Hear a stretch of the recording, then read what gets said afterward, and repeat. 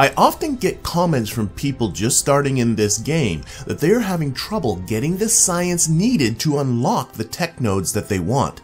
The game doesn't help by making the collecting and the management of the collected science confusing.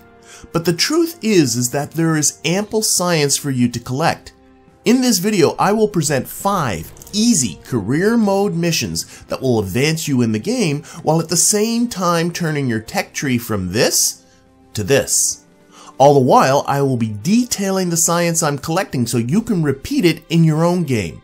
These missions are all rockets, no planes, no tricks, no fancy flying, and no grinding out obscure or hidden locations. Let's get started. This is a career mode game on the normal default difficulty. Changing the difficulty settings can affect the amount of science collected. With that, let's go. Start by going into mission control and grabbing the contracts, gather scientific data from Kerbin, and launch our first vessel. This will be the vessel we'll be using. If you want the build and the mission in detail, then visit this video here, but we're going to get right into this by selecting a pilot, not a scientist, and launching the vessel. Start by observing one of the 3 mystery goos, then select Keep Experiment, and then use the command pod to do a crew report, and again, Keep Experiment. EVA your pilot and do an EVA report. But there's something else really important you'll want to do while on EVA. In order to run another crew report later in this mission, during the EVA you must take the crew report data from the command pod. This frees up the crew report experiment so that it can be run again later. If you don't do this, you will get a message telling you that you can't perform another crew report without overwriting the old one. Select one of the other mystery goos, but for now just pin the menu to the side. Then do the same thing with the command pod. Make sure SAS is on and launch. Then observe the mystery goo you just pinned. Pitch towards the east to get over the water. You can now do a crew report over the shores if you want, but I prefer to wait until I'm over the water. We'll get the shores on the next mission. With that done, deploy the parachute and descend to splashdown. After which you can observe that last mystery goo and perform a final EVA report. Once again, take the data from the command pod to free up the crew report experiment and then perform one more crew report, after which you are done and can recover. I now have 43 science. Note that this is more than just the sum of the experiments performed. There is 5 science for recovering the vessel and additional science for completing several milestones. For the next rocket, you will need to unlock the following 4 tech nodes: Basic Rocketry, Engineering 101, Survivability, and Stability. Then, in Mission Control, grab the contract Escape the Atmosphere. You can make your own call as to whether to accept any of the part testing contracts. Sometimes you will find one that ties right into the mission and is dead easy to do, but I'm not going to be doing that for this video. Finally, upgrade the astronaut complex to level 2. This will allow your Kerbals to perform EVAs anywhere. Our vessel is a 2-stage rocket. Again, the build and mission in detail can be found here. If you like, a 3rd stage consisting of 1 more Hammer SRB will get this thing easily into high space, but I won't be doing that here. Once again, make sure you have a pilot aboard and launch. Inside the service bay are 3 mystery goos, a barometer, and a thermometer. Log a pressure scan and a temperature scan. Then EVA your pilot and collect the data from both of those experiments so they can be run again later. Once back aboard, take the menus for the barometer, thermometer, and one of the mystery goos and pin them to the side for later use. Close the service bay doors, put on SAS, and launch. Immediately after launch, perform a crew report and log both a pressure scan and temperature scan. Continue to fly straight up, making sure to stage when the lower SRB runs dry. Adjust your course to be just a tiny bit to the west. Once you pass an altitude of 18 kilometers, perform a mystery goo observation from the menu you pinned earlier. Once at an altitude of 55 kilometers, EVA your pilot and quickly perform an EVA report while your altitude is still below 70 kilometers.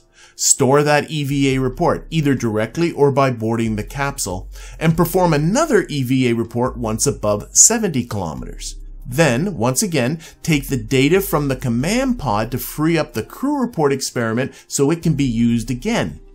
Also, take the data from the barometer and thermometer to free up those experiments. While in space, perform a crew report, pressure scan, temperature scan, and a second mystery goo observation. EVA your pilot again and collect the data from the barometer, thermometer, and command pod, once again freeing up those experiments so they can be rerun. Then, once again, take the menus for the barometer and thermometer and pin them to the side, and close the service bay doors in preparation for re-entry. Stage before entering the atmosphere and orient the vessel for re-entry.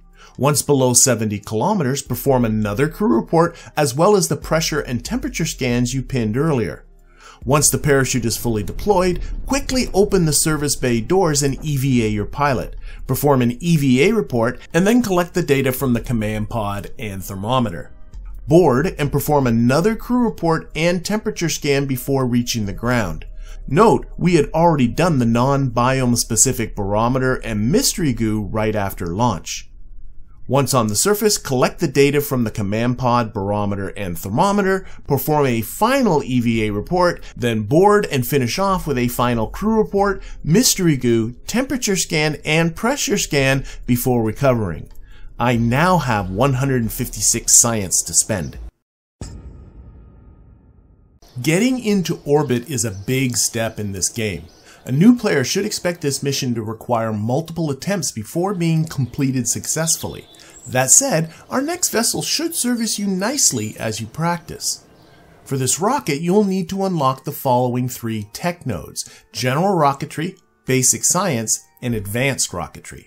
And while in mission control, grab the contract Orbit Kerbin. Again, I'll leave it to your discretion if you want to grab a part testing contract too. The only science equipment aboard our vessel are 2 Science Juniors. I can add 3 more parts before hitting my part limit, so I'm going to add a mystery goo, barometer, and thermometer. Once again, make sure your Kerbal is a pilot and launch. The focus of this video is science, so if you are struggling with getting to orbit, check out this video where building and flying this rocket is discussed in detail. The first science I collected was a temperature scan once I was flying above the water. Then, once in space, I conducted my first material study. Note that I skipped the material study on the launch pad and in the lower as well as the upper atmosphere. If you want, you can perform this mission again to collect those, but I didn't for this video. Once you have achieved an orbit, perform an EVA report. Note that the EVA report is biome specific. Remain in low orbit until you have collected EVA reports over these readily available biomes: the water, shores, grasslands, highlands, mountains, and deserts. Note it's possible you may have gotten 1 or even 2 of these during Mission 2. It's also possible to get the much smaller Badlands biome, though I didn't for the purposes of this video. Once you've successfully collected these EVA reports, point the vessel prograde and burn until your apoapsis exceeds 250 kilometers, which is the boundary for high space. Once above an altitude of 250 kilometers, perform a crew report, pressure scan, temperature scan, mystery goo, material study, and EVA report. Note that none of these experiments are biome specific, so there is no need to repeat them. It is very important, though, to collect all of the data from the experiments and stow it safely in the command pod. The Science Juniors and mystery goo will be destroyed on re-entry. If you do not collect this valuable data, it will be lost. You also want to collect the data from the command pod, barometer, and thermometer. You may find yourself over a new biome after re-entry, and you'll want these experiments available just in case. Note that if you see the option Review Data in the context menu of an experiment, that means there's data there for you to collect. I would advise double checking to make sure you have everything. With that done, just burn retrograde to lower your periapsis into the atmosphere, stage, re-enter, and recover. With the completion of this mission, my total science is up to 229. For the next mission, you need to upgrade 2 buildings. Mission Control, which will allow you to have up to 7 active contracts at a time, and the Launch Pad, which ups the mass limit of your rockets. You also need to unlock the General Construction Tech node in Research and Development, and while in Mission Control, grab the Explore the Moon contract, which requires us to perform a moon flyby. Flying by the moon will be our final mission, but it would be much easier and more fruitful if you can upgrade 2 more buildings, the tracking station, which will give you maneuver nodes, and the VAB, which ups the vessel's part count limit. Unfortunately, you likely don't have enough cash for this. By now, you should be seeing the option to grab tourist contracts. At this stage, they will be a mix of suborbital and orbital missions, all stuff you've done previously, and they bring in the cash. If you're not seeing these contracts, decline contracts you aren't interested in. This will spawn new contracts.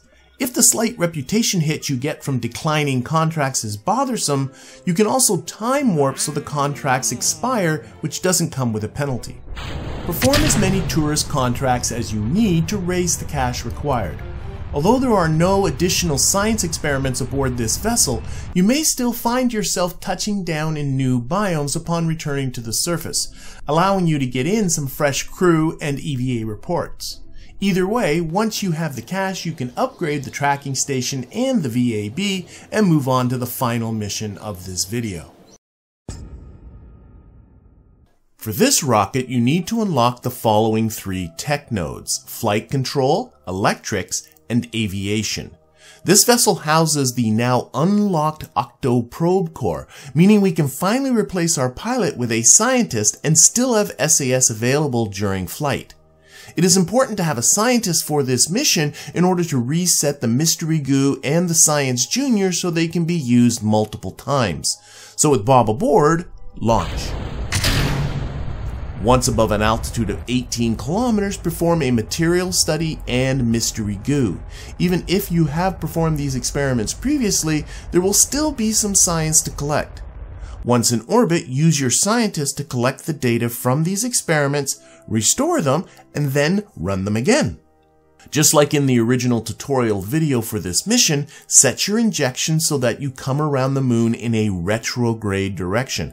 But unlike that video where the periapsis was set high to facilitate a free return to Kerbin, for this video we're going to set the periapsis low, at around 12 kilometers. This will yield us a lot more science, and I'll show you how to facilitate the Kerbin return when the time comes. After completing the injection burn, wait until your altitude is above 250 kilometers and perform a material study and Mystery Goo again. Then collect and restore the experiments. There's no more science to collect until you are in the moon's sphere of influence, where you'll collect your biggest haul yet. Once there, perform the entire suite of experiments. This is the first vessel that I bothered putting an antenna on. This is so Bob will still have good communication with the KSC around the moon, but the antenna also allows me to transmit science for the first time. That said, I'm not transmitting any of this science. As there is no limit to the amount of science that can be stored, and I will be returning the capsule, transmitting provides no advantage while presenting additional electrical demands. Indeed, many experiments apply a penalty when transmitted. Either way, once all the experiments have been run, collect the science and restore all the equipment. Don't forget the easily missed crew report in the command pod. Even more science is yet to come, but you first need to plan out your return to Kerbin.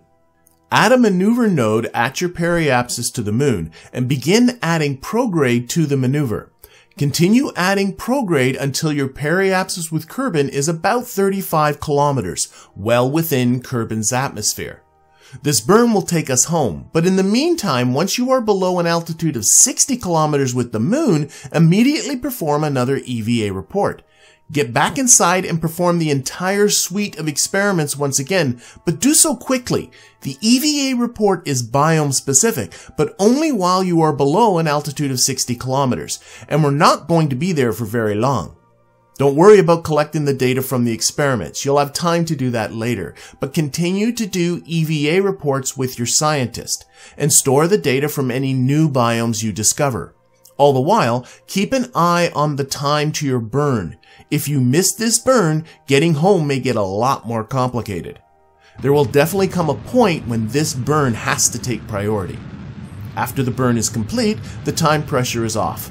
Collect the data in the experiments. Again, make sure to get it all stowed safely in the command pod. Remember, any data left in the experiments will be lost on re-entry. All the while, continue to take EVA reports until your altitude is back over 60 kilometers and you once again enter high space over the moon, at which point you've collected all the science that's available for this mission. Now you just ride the gravity slide back to Kerbin, stage, re-enter, and recover. With the science collected, you can now make a serious dent into Tier 5 of the tech tree. Where you decide to go after this is up to you. A next logical step would be a moon landing, but perhaps you would rather get into planes, or maybe collect the science that's available around the buildings of the KSC. Perhaps the beginnings of a space station, or maybe heading to Minmus. If there is one takeaway here, it is that grinding out every little bit of science isn't necessary or even productive. Instead, concentrate on going higher, further, and faster. The further you get from Kerbin's surface, the more science there is available. And with that, I'll be ending this here. I hope this video has helped you see just how much science there is in this game. You just gotta go out and get it. Thanks for watching, and I hope to see you again for the next one.